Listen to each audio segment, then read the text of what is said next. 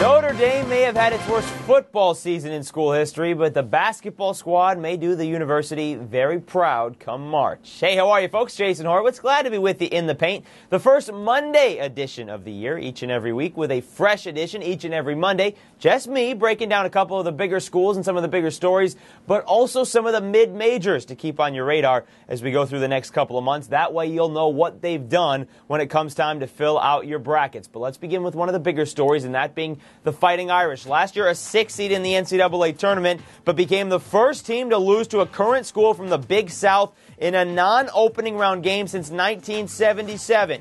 But with the run the Irish are on, probably should expect bigger things.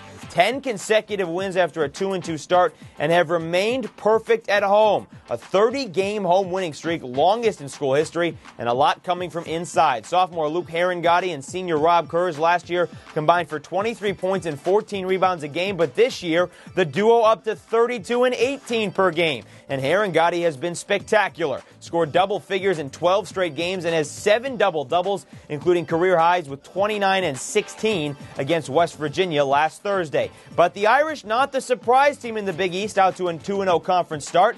That's DePaul. After a 4-7 run through their non-conference schedule, the Blue Demons opened up with 2 home wins against then number 17 Villanova and Providence, a school also with tournament hopes. We'll see if they can take down 3 consecutive Big East teams, top Big East teams, when they take on Georgetown at home on Tuesday. Now for the unbeatens. There are 6 remaining as of Monday, January 7th, top 4 teams in the nation, and then there's Vanderbilt and Ole Miss from the SEC.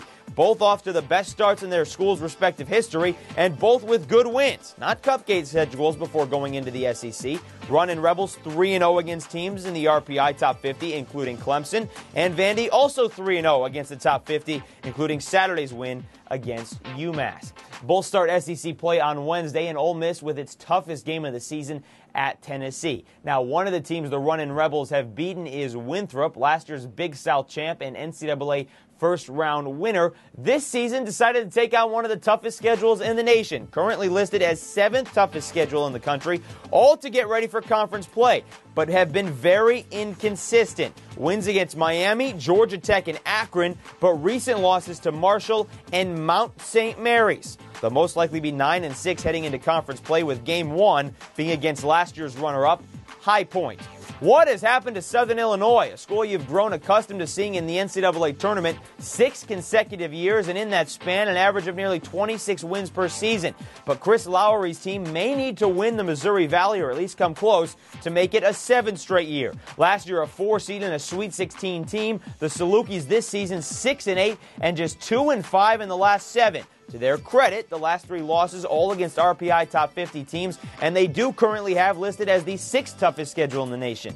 But also this season they have losses to St. Louis and Western Michigan. They do have 2 good wins, though, on the resume, Mississippi State and St. Mary's out of the West Coast Conference. And then there's George Mason, the name synonymous with Cinderella, a run from being one of the last teams chosen in the 2006 tournament all the way to the Final Four, but Jim Larenega's squad no longer sneaks up on people.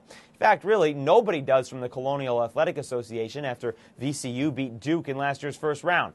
But the Patriots may be the only team with a possibility of an at-large bid this season. Not that everyone else's record in the Colonial is that bad. It's just that George Mason, at this point, the only team in the conference with key wins. Earlier this season, the Patriots beat Dayton, and to this point are still the only team to do so. Also beat Kansas State and South Carolina on a neutral floor. But they need to avoid bad conference losses like the one they suffered last Wednesday at Georgia State.